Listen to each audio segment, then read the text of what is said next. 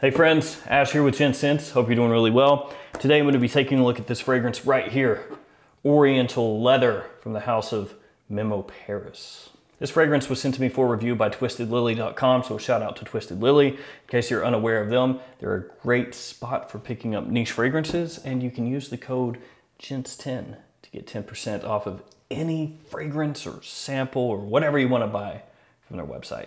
As always, that does not affect what I'm going to tell you about this one, whether I like it or not. I'm going to let you know everything about this, the pros and the cons, and we're going to check out this presentation as well. So let's jump into it.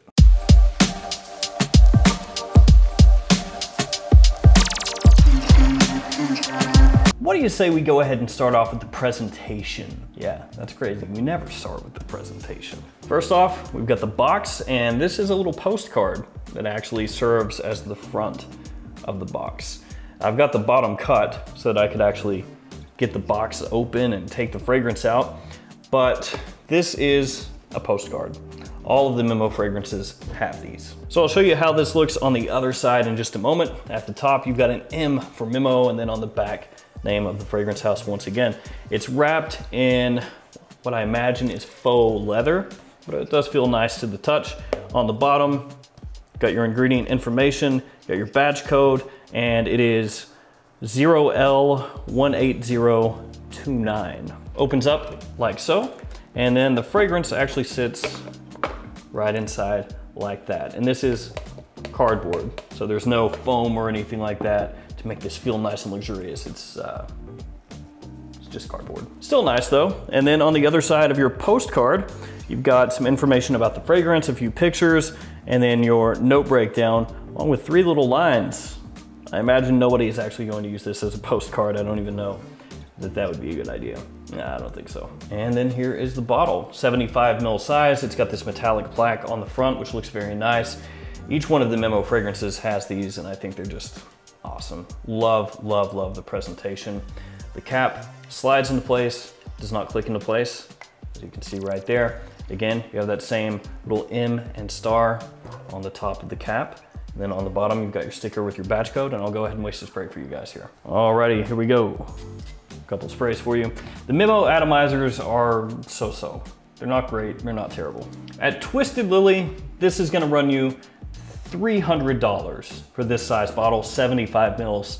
So these fragrances, they're not cheap. So how does this smell?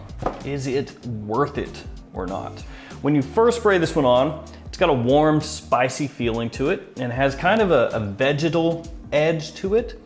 So it's got this green, almost earthy vibe underneath the warmth and the spices. That being said, that vegetal feel, it's only there for a little bit, a few moments really. Within 5 minutes, that part of the fragrance has gone away, which in this circumstance is a good thing. It does have a little bit of an old school vibe to it at times, and that's gonna be because of the lavender that's right up in the front of the fragrance pretty early on. You have all these different spicy facets going on. So there's lavender and then just a ton of different spicy notes just popping here and there. Sometimes I pick up a little bit of pimento where I can, you know, really catch a whiff of it, and I'm like, okay, there's the pimento, I get that. And then sometimes I'll get a little bit of anise, same kind of thing. It'll pop out for a second, become more noticeable when I'm smelling and be like, okay, there's that. But for the most part, it's just this really nicely blended spicy mix. Lots of different spices, doing their own things, but working together to the point that usually you can't really pick one out all that much more than the other. And then it has this sort of slightly sweet, muted dustiness underneath the spices. That's the best way for me to describe it. Probably doesn't tell you a whole heck of a lot, but it doesn't really shine through. It has this sort of, I wouldn't call it powdery, but like I said, dusty sort of nature to it where you smell it and it kind of tickles your nose a little bit, and it's just ever so slightly sweet. And that is underneath all those spices and that lavender. As it settles down, you get more benzoin, you get more vanilla, and that actually takes that dusty sweetness from, you know, the bottom of the fragrance where you're really not smelling it all that much, and kind of moves it up a little bit more where you can pick it up a little bit easier. And yes, this fragrance is named Oriental Leather. I haven't mentioned any leather yet. Is there leather in the fragrance? Yeah, there is.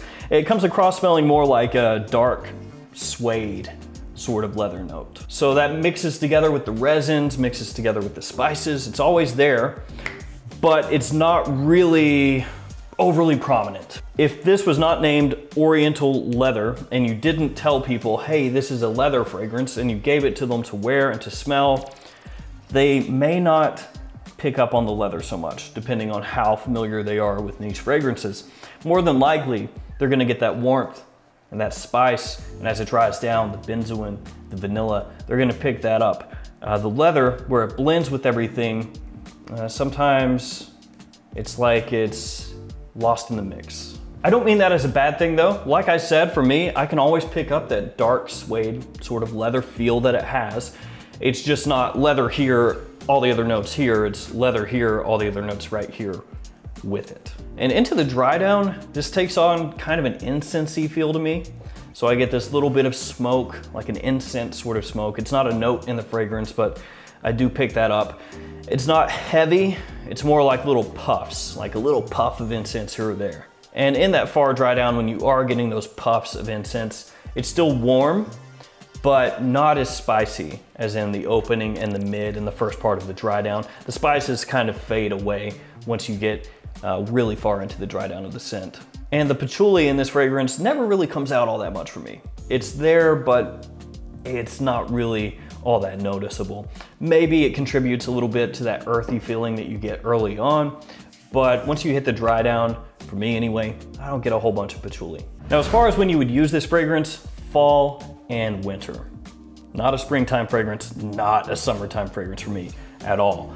And one thing as well that I really need to let you guys know about, this smells so much better in cold weather. It really truly does. If you're in air conditioning, like you're at the office wearing this one, which I don't really think of this as an office fragrance, but we'll get to that in a second. Or you're, in your house, somebody else's house, you're out on the town and you're going into places that are air conditioned, it smells fine.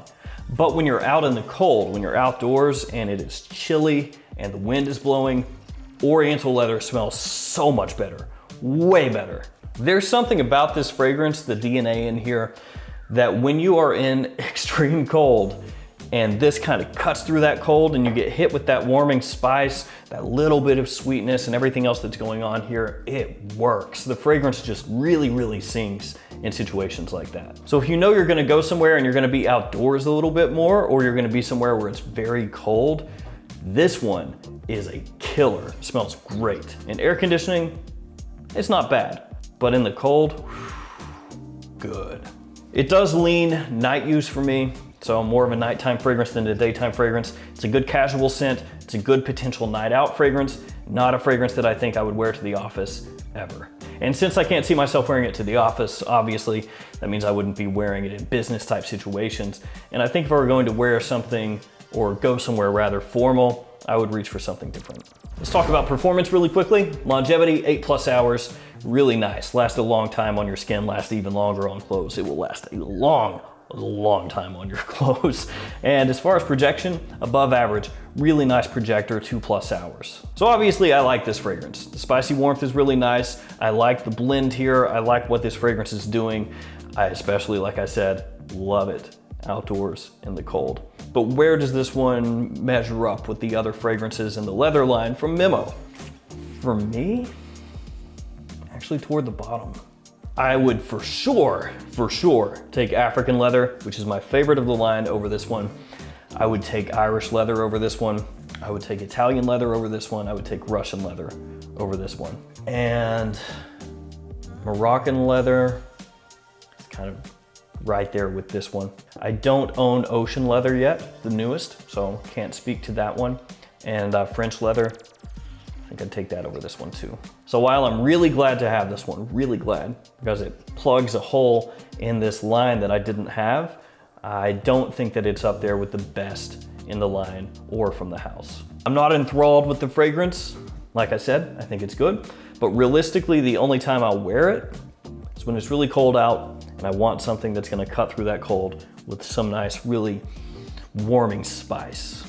I'll reach for this. So while this one is a thumbs up for me overall, I think that you should check out the earlier releases in the line first if you're unfamiliar with the line. So African leather, Irish leather, Russian leather, Italian leather, French leather. Check those out first. Again, shout out to Twisted Lily. There's a link in the description to Twisted Lily, and use my code GENTS10 anytime you shop on Twisted Lily. Get yourself 10% off of whatever it is you're buying. Again, everything on the website, 10% off. All right, that's gonna do it for me. Let me know if you've smelled any Memo fragrances, and if you have, which ones are your personal favorites? I know this one's mine, but some people don't actually like this one as much as me because they think it's a little safe, a little designer-ish as far as niche fragrances go, but for me, the wearability here absolutely kills it. All right, guys, it's gonna do it for me. Thanks for hanging out with me today. Thanks for all your support. Stay safe out there, and I'll see you guys tomorrow with another fragrance video. See you guys later.